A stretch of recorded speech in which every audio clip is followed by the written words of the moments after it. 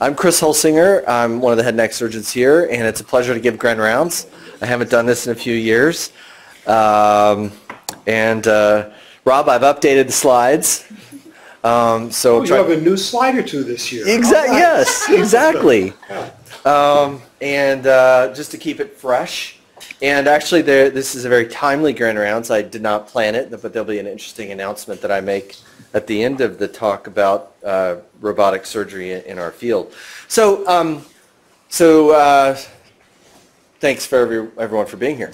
I've entitled this talk "Precision Head and Neck Surgery for Oropharyngeal Cancer: Robotics and Beyond" because while I'm excited about robotics, I think the real potential for this, for digital technologies to transform all of open surgery and maybe other endoscopic surgeries, is really substantial. I think we're truly at a tipping point for a variety of reasons.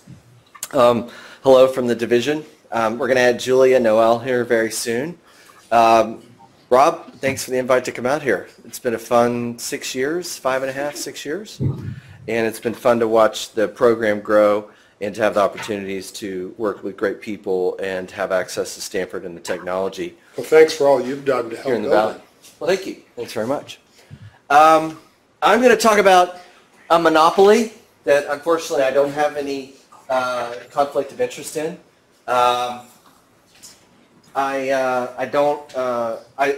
the good old days when this rolled out,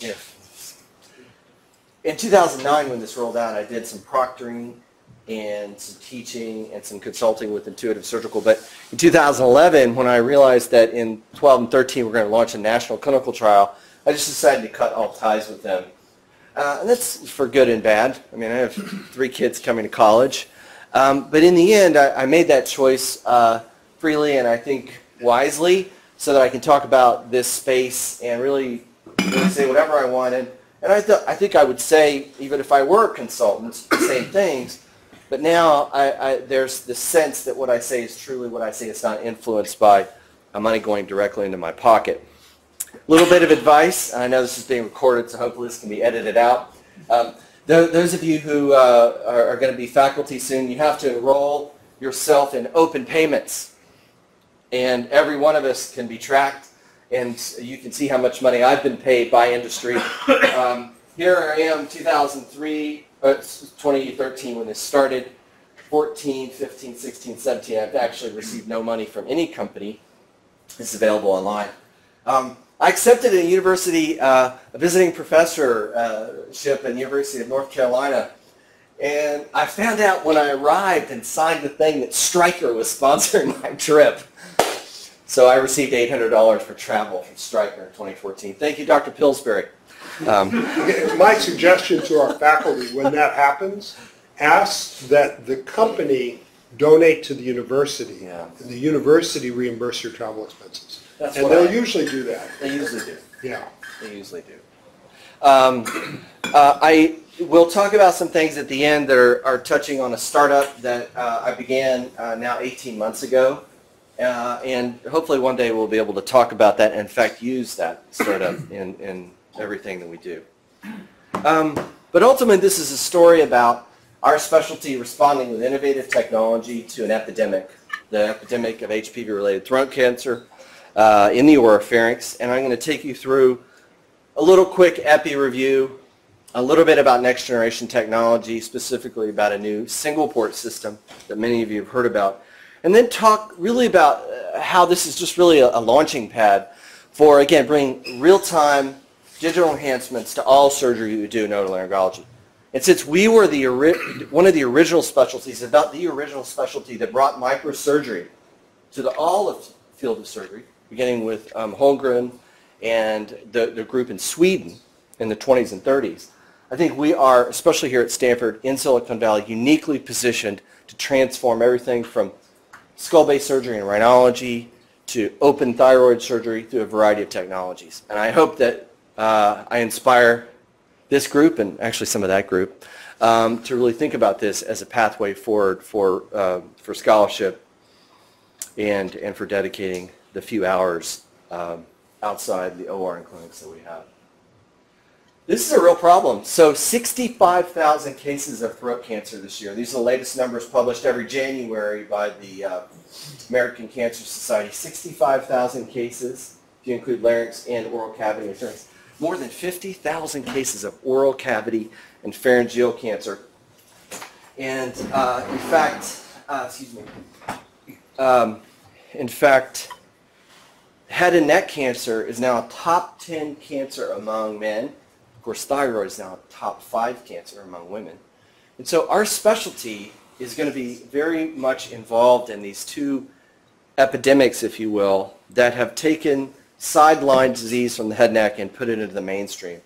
And of course, you know, the reason why, unfortunately, among men, head and neck cancer is the top 10 cancer is this HPV-related epidemic, and you all have seen this slide in other talks and my didactic lectures. 225% increase since 2004, since 1988 to 2004. If the rate of rise continues without a vaccine, very shortly, head and neck cancer, specifically HPV-related or pharyngeal cancer, will be a #1 cancer among men other than prostate, which is for non-smoking men, which is sort of a remarkable phenomenon.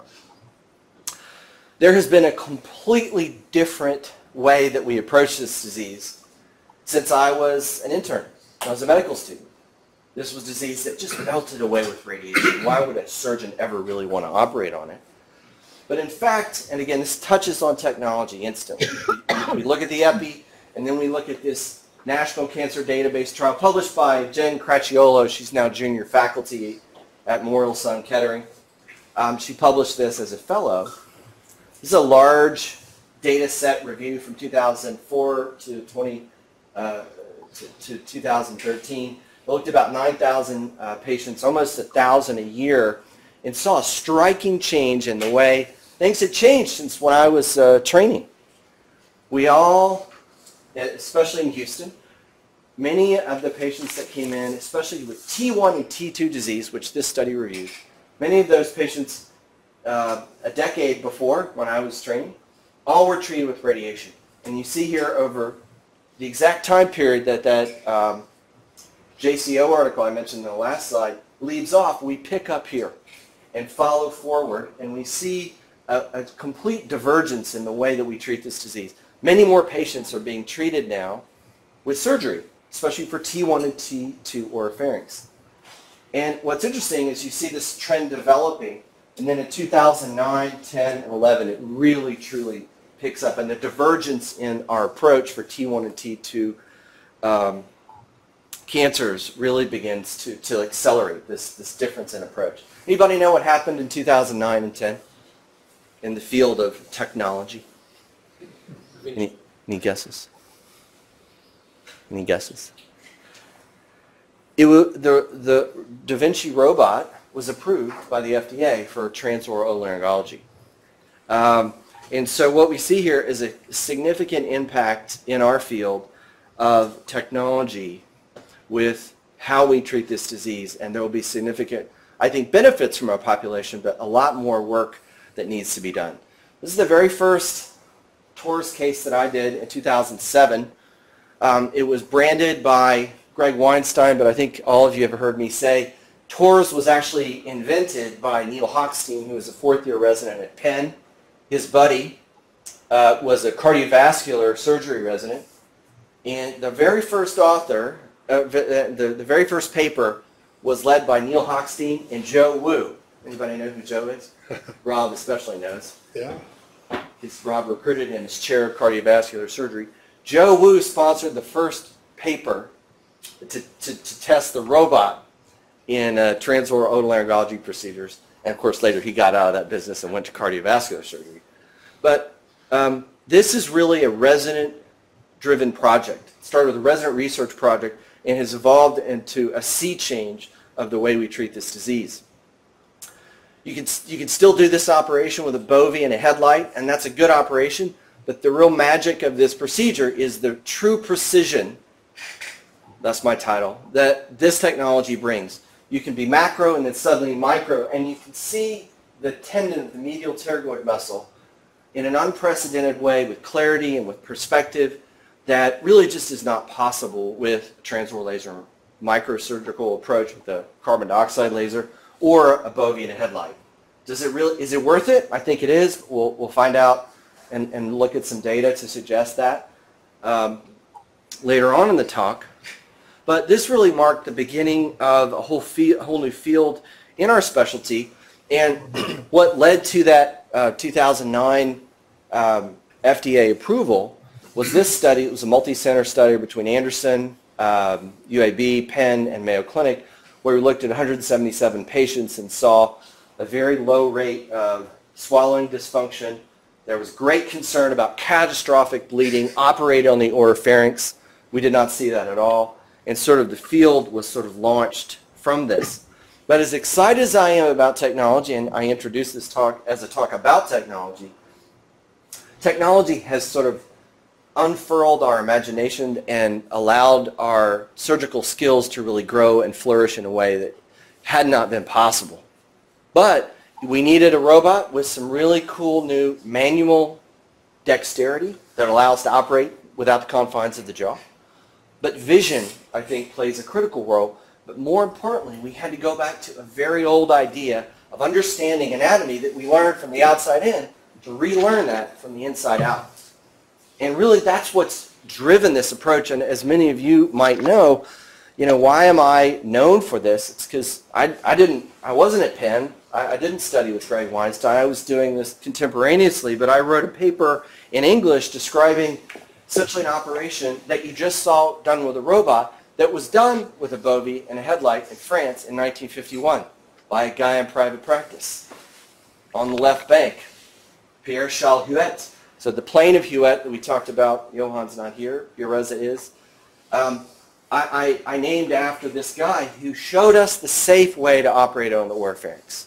And we don't need to talk about that. We'll go over that in the labs. But it's a really interesting story of a really old idea of surgical anatomy using low-tech means really rekindled with robotic technology.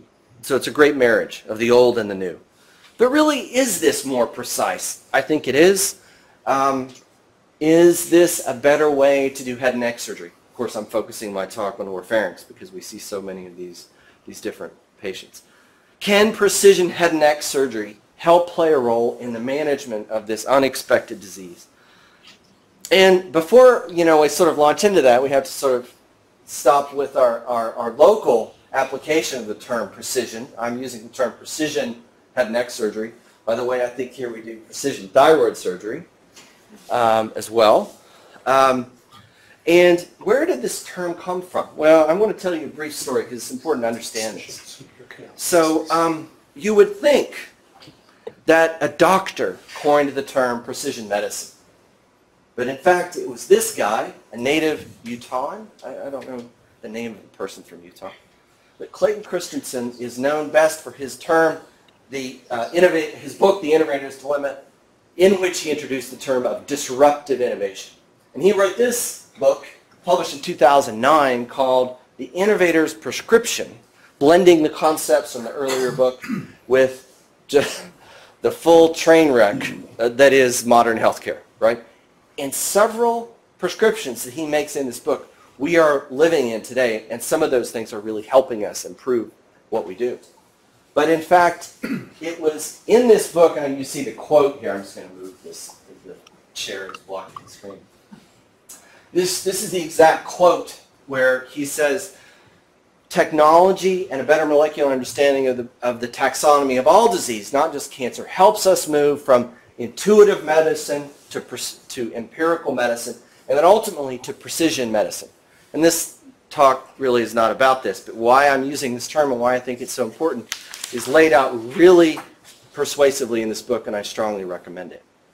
2 years later, without citing this book, the dean of UC San Francisco, who's now in industry, publishes with the National Academies this Toward Precision Medicine monograph, which I have on PDF, is available to us through the Stanford Library, that talks about that very concept.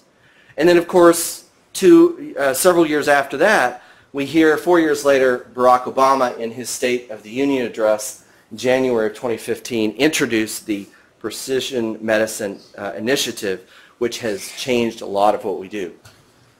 So how does that apply to us? Most of precision medicine has been about BRAF, targeting, and molecules for breast cancer, and identifying the basis of type 1 diabetes and how we can stratify treatment based on that. Is there any role for us to think about what we do as precision medicine or precision health? To use our Dean's coined term. And I think it is. And I think the story actually in our specialty really comes from Silicon Valley, and it starts here in 1996 on Ravenswood Avenue, where SRI is. This is an original prototype funded by the defense agencies, and this begins with a research project at SRI, and now we have this war of robotic companies. I'm staying out of that, by the way.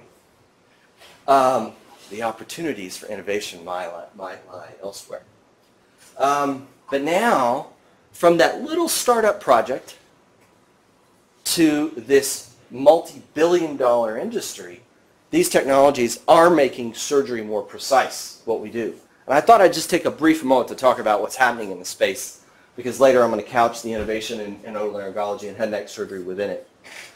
Now, Verb Surgical is a joint venture between Johnson & Johnson and Google.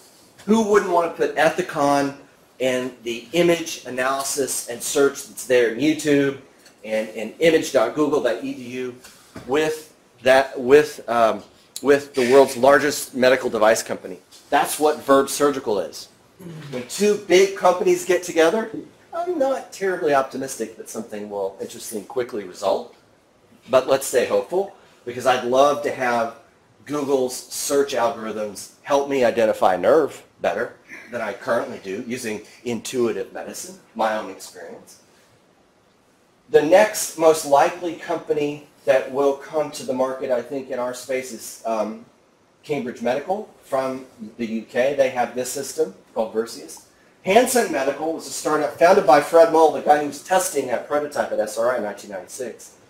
Hansen sort of failed and was reborn as Auris.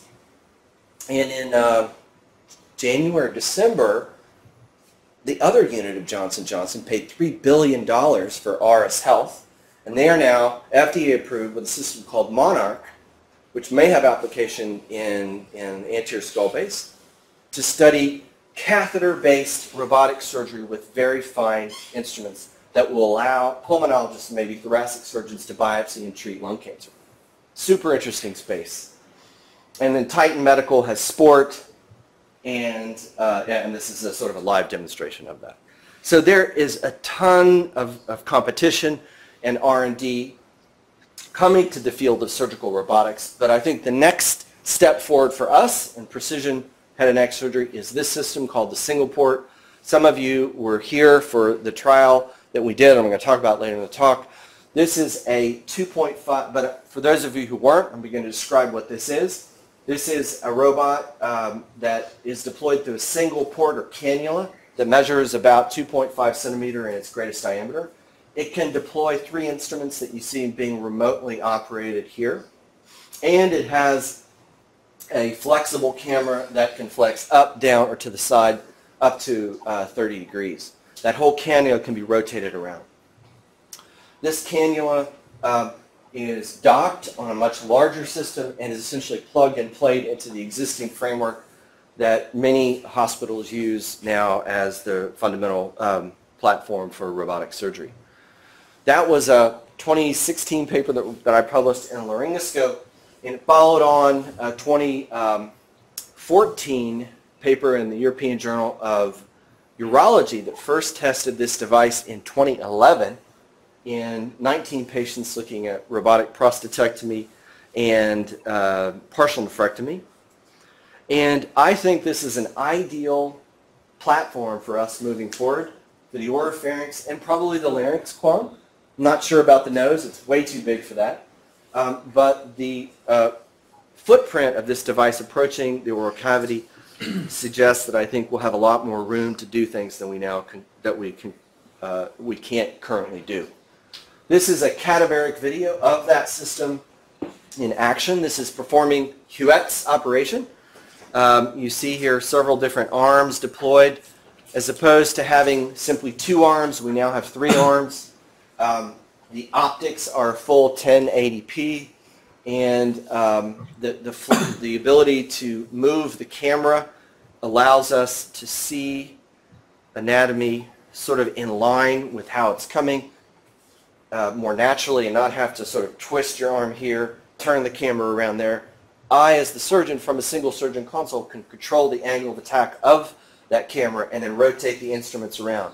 I can use one instrument to provide traction, the other counter traction. Then I have a third instrument that I control. I don't have to rely on poor Reza fighting the arms of the robot there. I can control and divide blood vessels by putting clips in there, right? I love it because in the way that I showed you a structure that you probably only vaguely remembered from medical school, the medial the tendon of the medial pterygoid. I mean, how can you tell the medial from the lateral pterygoid? I mean, who really sees that?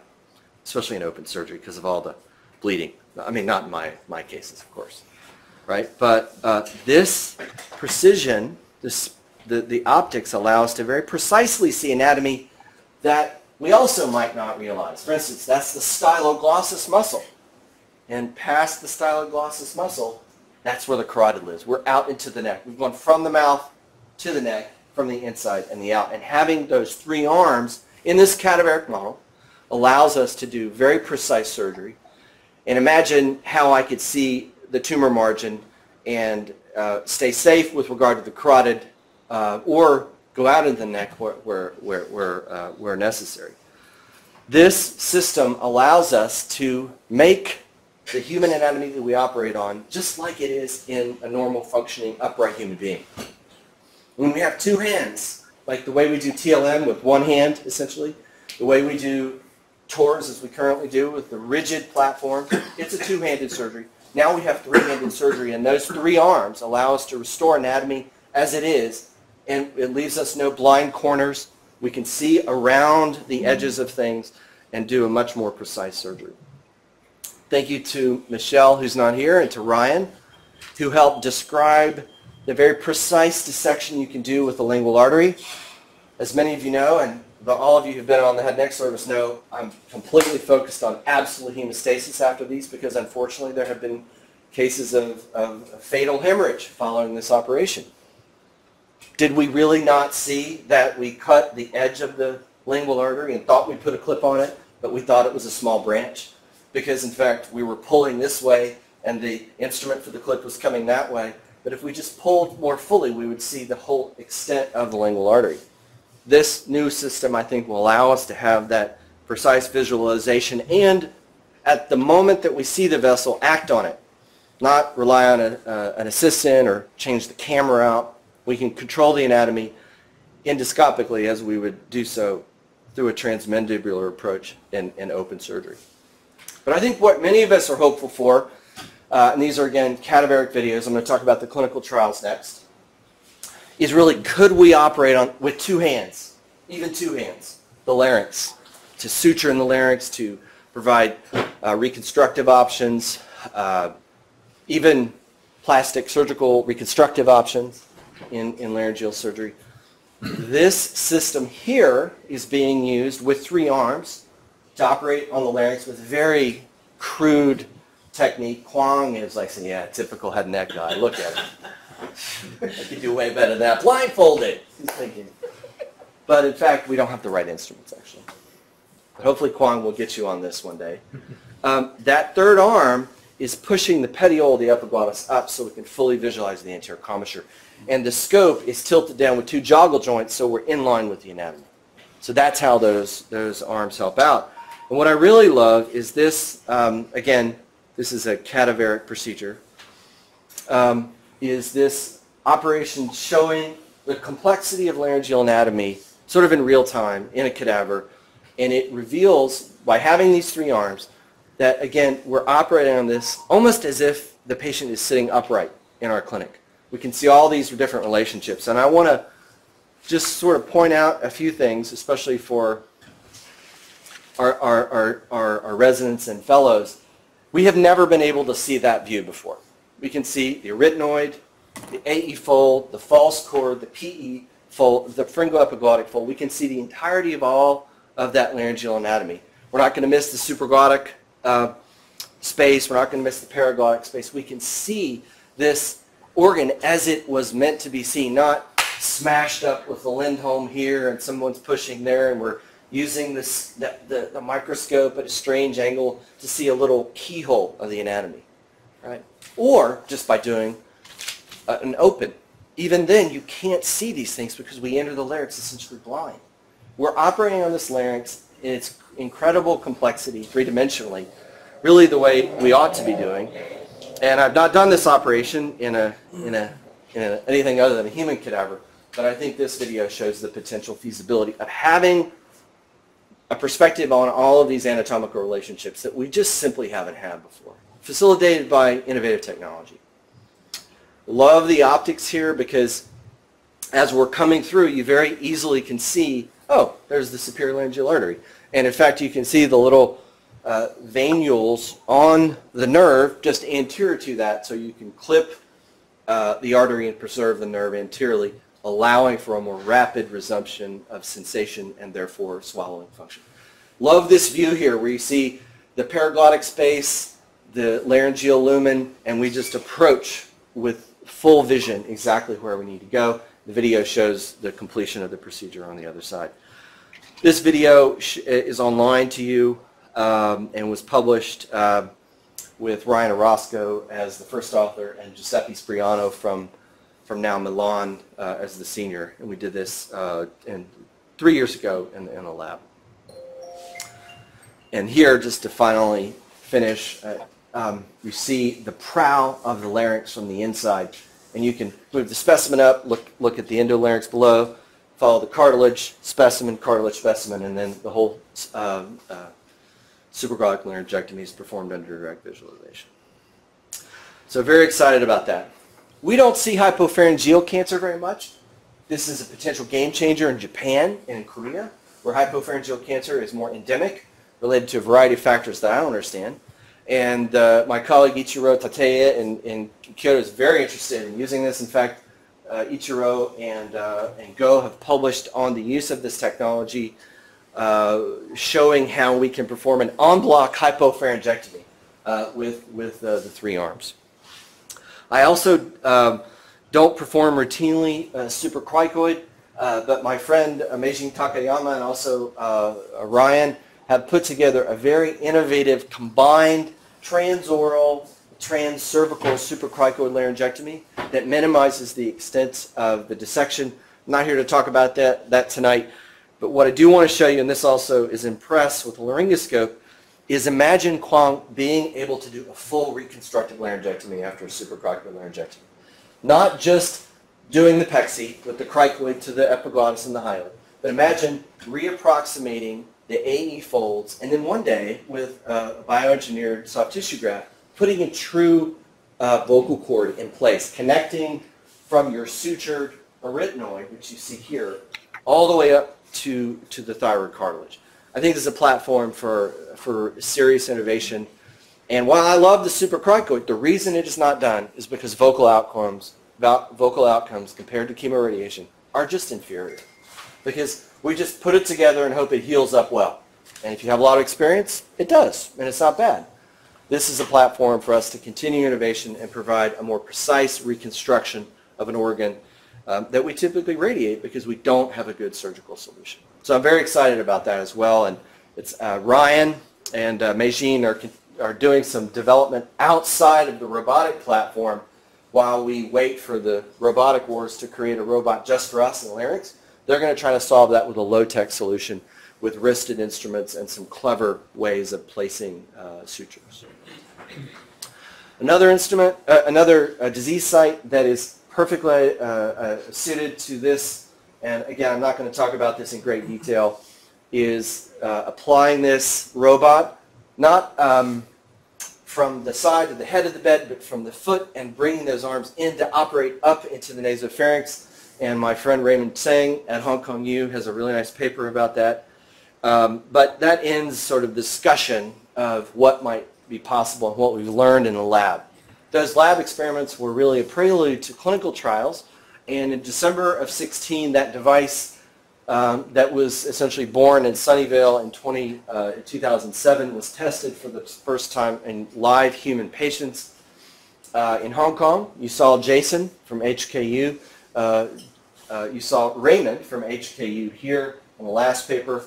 His competitors, really from across town. Hong Kong U and CUHK sort of get along, but they're sort of competitors as well. They pooled patients and did this study together, which is really cool. Jason Chan was a native Hong Kongese who went to Hopkins. He finished a couple years ago. He's gone back to CUHK, and with Eddie and Raymond, they did the first human cases. I had the privilege of being there for those, and this is already published. I think it was published in 2017 in the European Archives of Otolaryngology. And you know, they, I think, very wisely started out with simple endoscopic diagnostic procedures, just benign procedures, no cancers requiring a big margin. This is a very different platform than what you saw with the first generation of rigid robots. But they showed this was in fact a very safe system to operate on the confines of the endolarynx and pharynx. Shortly thereafter, Intuitive funded an investigative device trial, an IDE trial, with 33 patients examined across 3 centers. This is the number on clinicaltrials.gov, which has now been unmasked. Here are the centers. We're one of them. Several of you participated in this. Thank you for that. And thank you to Nikita Beatty, who was instrumental in expeditiously launching this. We studied this robot beginning in April of 2017 and concluding in October of 2017 at Stanford, at Celebration Hospital in Orlando with Scott Magnuson, and of course at the University of Pennsylvania with Drs. Weinstein and O'Malley, and also Chris Rasick. These data are going to be presented in full in Austin in a couple of weeks. I'm going to give you a little teaser because I know you can't wait to hear about the SPID, I'm sure. I've collected and we've submitted this paper already to the JAMA Ono publication, this experience, which combines the 14 cases done in Hong Kong with 11 cases each from 3 centers that you saw in the United States. This is the consort flow diagram that every prospective clinical trial really should present. These are the patients, 7 patients with benign disease from Hong Kong and 7 patients with malignant disease were paired with the 33 U.S. oropharyngeal cancer patients, and you see the experience shown here. Just a few lessons to take home from this. All of these patients had a very, very high performance status using the ECOG or Zubrod functional assessment. We insisted on that, and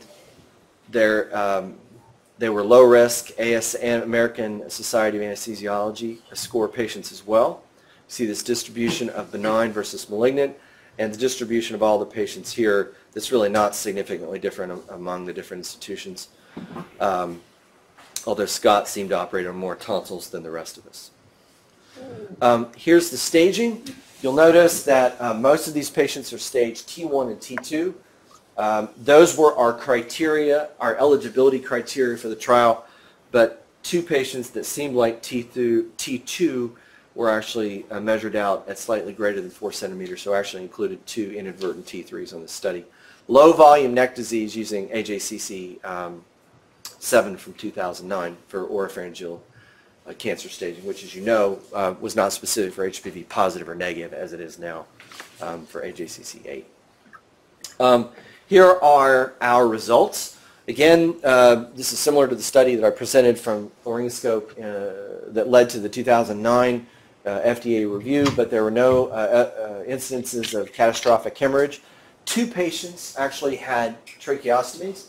One from Hong Kong, a patient who had previous nasopharyngeal radiation, and Dr. Weinstein included a patient who was really young, who really wanted TORS, that had had a cardiac multiple cardiac procedures, was quite obese, too many chili feast steaks, and had really severe sleep apnea, but he had just surgery only, but had a tracheostomy to allow that to happen. All the patients proceeded with their surgery without complication, and all the patients but 2 swallowed well, and we saw consistently reliable rates of negative margins using this system. There are some other things that we'll talk about in Austin. I don't want to present all the data here, but I was very pleased. I'll talk about my experience here. I was very pleased with how easy this was to use those 3 arms and demonstrate what I'd hoped to see from the lab in live human patients. It was a little harder than I thought. There's a significant learning curve when you throw another arm in, obviously, right? I'm used to 2 arms. Now, in real time, I'm trying to figure out how to clutch and turn and move the arm in this way. And there's going to be a learning curve with this new technology, but I think it'll allow us to do more precise surgery. The evidence of that, I think Heather presents here. This is part of the paper and the presentation in Austin. And Heather and hopefully Nilesh are going to look at our long-term follow-up now at 18 months from this study. But this is a review of the MDADI. The MDADI is the MD Anderson Dysphagia Index. And you see a global and a composite patient-reported outcome score preoperatively measuring in the 80s, coming down after a 2-week post-op visit, and then returning back up nearly to baseline. For this entire group, for all 47 patients, there was 1 patient we didn't have full follow-up on. But across this sort of phase 2 study, we saw nearly complete resumption of swallowing after oropharyngeal surgery with the single port. And so a week ago today, a week ago, I think, I don't even know what today is. Yeah, a week ago today, this device was actually approved for transoral otolaryngology for T1 and T2 otolaryngology cases. This is actually from the U.S. Food and Drug Administration website. And so, Rob, when you and I meet for our yearly check-in, I'll be interested to see if we can build a multidisciplinary collaborative, as we've done in the past, to potentially think about buying SP for us here at Stanford with the gynecologists who are interested, the urologists, and the colorectal surgeons. So just a brief, I'm almost done, but a brief aside. Many of you may not know that in colorectal surgery, one of the most innovative things that's being done now is transanal microsurgery. And I've seen that operation done twice now in Hong Kong, and hopefully we'll get 2 robots. They'll have like the head and neck colorectal robot. But they use the same concepts of anatomy from the inside out to take away these distal sort of distal sigmoid and rectal cancers in a really transformative way. So nobody's going to buy a robot for us, right? We have to have a partnership to defray the costs of the potentially expensive system. So collaborative between colorectal and GU and GYN will hopefully allow us to have this technology, because the reasons I've outlined earlier in the talk, I think it's going to be a game changer for us. All right, 15 minutes to go. I'm going to wrap it up on time. I'm really excited about this, not just because I'm just really excited in general and energetic, but this is an interesting time, right? This is the rise of robots, if you read The Economist, or if you read the skeptical reports from the Wall Street Journal a few years back. How do we really view this technology, other than the sort of, look at this photo. It was in the Wall Street Journal. Look at everyone. Yeah. Is this a gadget? Is this a gimmick or a game changer? And even if it is a game changer, can we afford it? I mean, a $2.5 million system, is that a really useful investment for us as a department, as a series of departments of surgery? Should we be spending on other things? I think the answer is yes. I think we think about cost in a very compartmentalized, siloed way. Thank you to Kenrick Tam, who's an intern now, and future otolaryngologist at UCLA, and Nikita and Kalivas and the whole crew that you see up there. And this was published, I think, at the end of last year in Laryngoscope. It actually showed that if you select patients carefully, that robotic surgery is actually a really cost-effective way to treat patients. Yeah, it's an expensive resource, just like a linear accelerator is. But if you choose the right patients and minimize unnecessary high-dose radiation or eliminate the need for chemotherapy, these patients treated with frontline surgery actually cost less, quite a bit less, at 4 months and even at a year. What you see here in the graph in the pie charts is comparing the costs of frontline chemoradiation in our best attempt to stage match patients who came to Stanford Cancer Center. And you see those patients in black who were treated with chemoradiation, and those patients treated with surgery first in gray. And you see relative to our standard treatment, which is concurrent chemoradiation, you see that surgery at 4 months is actually 25% less. And at 1 year, we are still actually a little bit cheaper. Now, the patients that I operate on are highly selected. We talked about one just about an hour ago who's perfect. It's an exophytic tumor. It's like amputating a complex cauliflower off the tongue base. Not every patient is like that, and not every patient should have TORs. I operate on about 16% of the patients that we see. There's plenty of business for everybody to go around, and we can carve out a small percentage of the overall population and reduce costs. This is not a perfect study. I hope Vasu or one of your many hinge persons will take up this and study this a bit better. These costs were really dramatically different here because several patients that I included were patients that had unknown primary tumors that ended up getting a lot of bilateral radiation for midline tongue-based cancer. The difference in cost has nothing to do with surgery being cheaper or more expensive than radiation therapy. It's the unexpected visits to the ER, the drop-in infusions on the second floor that suddenly account for all these cost differences over time. And the ridiculous cost of cetuximab, a drug that, as we discussed at Monday last Journal Club, unfortunately it's not effective for this disease. But we're not here to talk about that.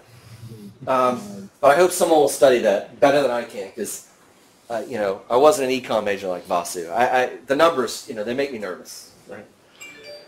So hopefully we'll follow up on that and we'll study, for instance, a national population to look at those differences because I think minimally invasive surgery not only is better for the right patient, that approach costs less for the reasons I alluded to.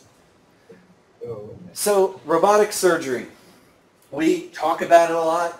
It gets a lot of press.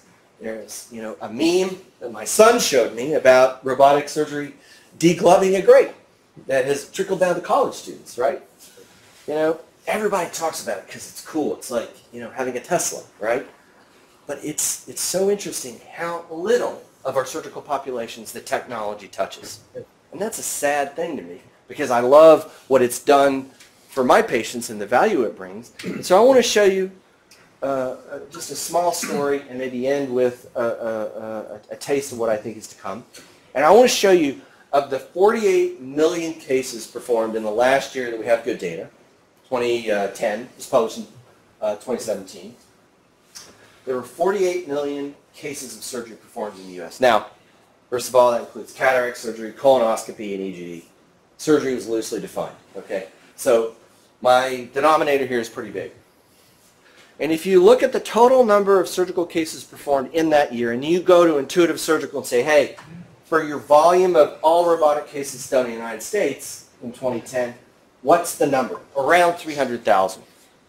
And so believe it or not, robotic surgery, as excited as we all are about it, because it feels like the future, and as much as it's sort of frowned upon because costs too much money, it's really add value, etc., it accounts for basically 1%, less than 1% of all surgeries. Maybe it rises to 2% if you cut out all the cataracts and the colonoscopies.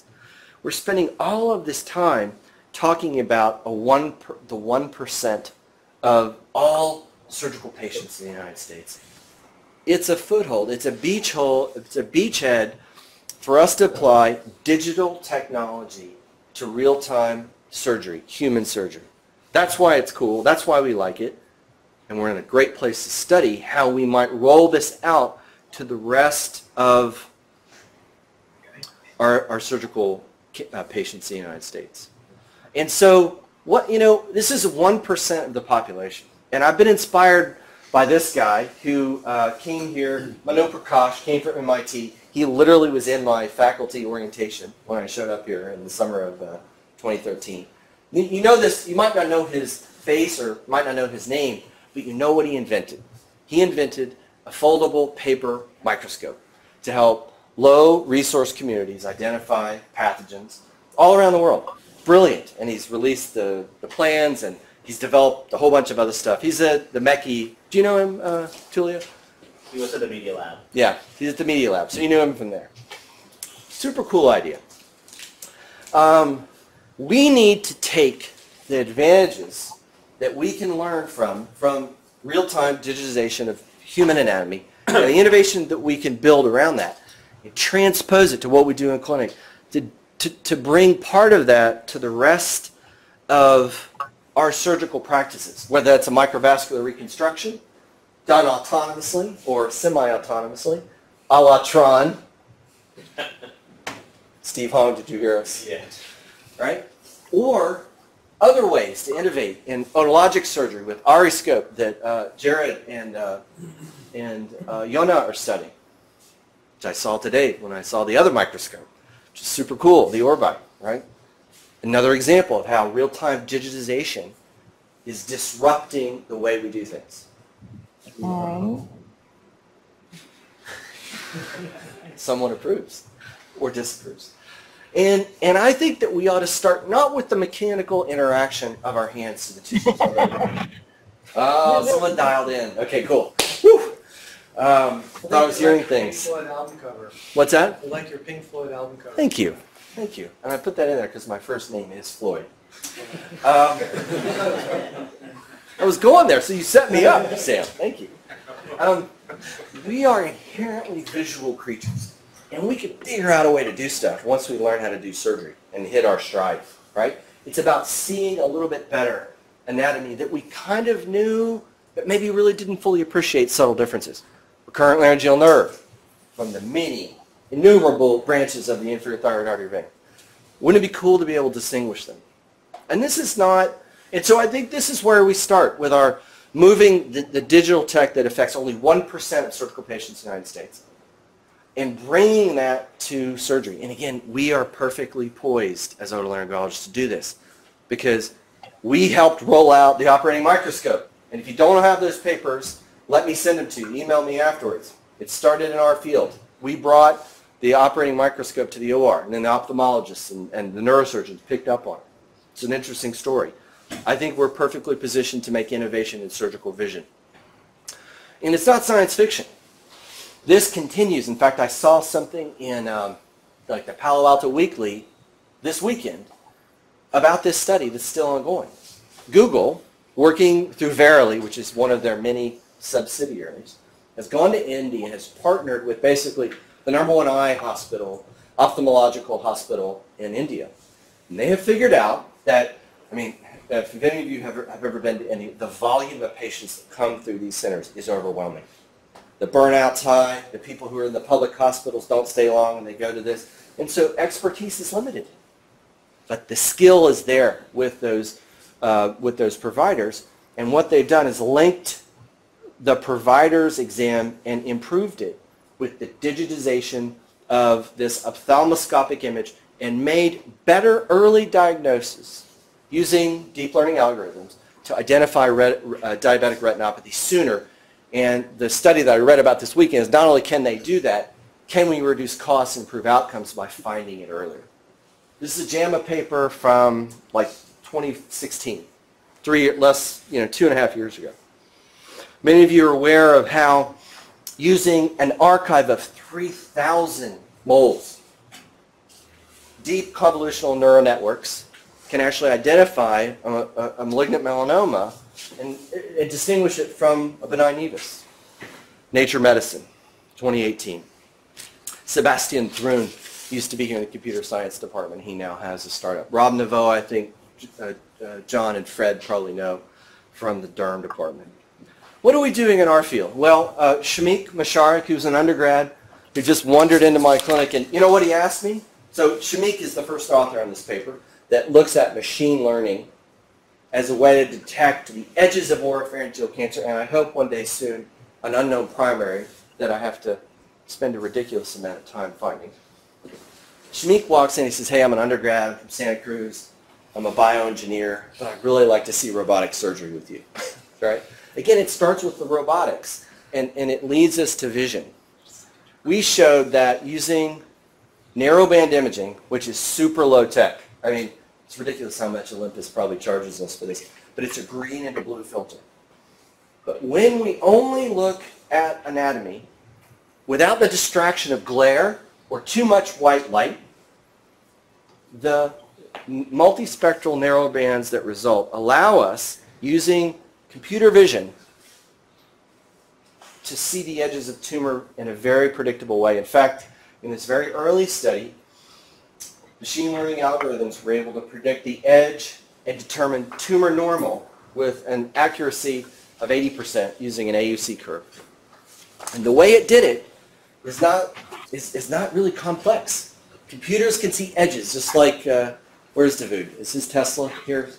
Right? So why his Tesla can go on the autopilot in an appropriate setting is because computers can see edges. They can't really tell tumor versus normal, but the blue and the green light, you know, that's what color is. So if you look at blue and yellow or red and green, this came into the simple naive Bayesian classifier that drove the machine learning that could help distinguish tumor from normal. But the most important thing that helped the computer see on its own with a high degree of accuracy in a pilot study done in clinic for all, and you know how messy that is, was texture. The ability to see heterogeneous textures and edges of tumors, which are clearly abnormal, whether it's exophytic or endophytic, make a very simple observation something that we can then take into a diagnostic. It helps us move from intuitive to empirical to one-day precision medicine. And my thesis is that smaller and higher resolution sensors developed for large mass markets which reduce costs so that a little tiny specialty like otolaryngology can study these things quickly and in a transformative way for our patients now, not 5 years from now, not 10 years from now. And we will, by adopting those sensors, but also learning about the algorithms, transform the practice of surgery. This is Alex Hagee. He was over at Park, and he took this multispectral kind of concept and took it to a whole other level. You can classify light in 25 to 50 nanometer bands, and many of you have helped out with this as well.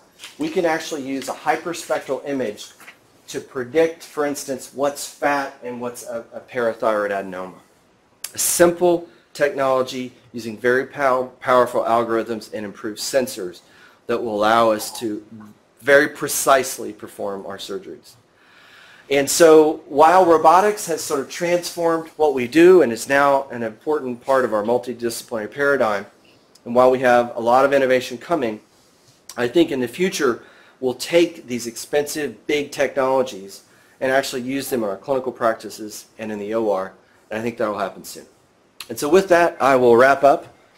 I think I'm exactly on time. It's 7 p.m. And thank you very much for your attention.